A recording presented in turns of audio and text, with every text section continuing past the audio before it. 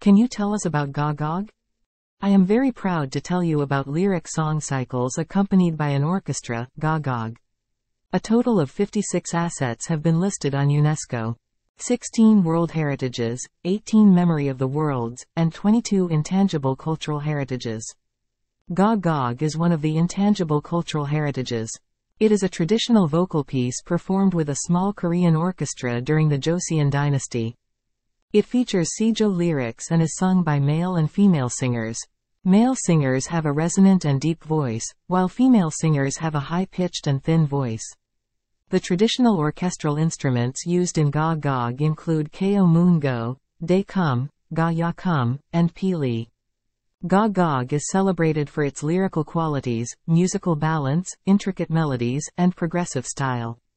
It has been registered as an intangible cultural heritage in recognition of its tradition and identity.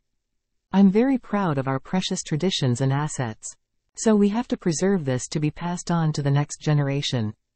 After the pandemic, a lot of people from around the world now come to visit our country. So I am going to be a tour guide who lets the visitors know how wonderful traditions and assets we have. Thank you.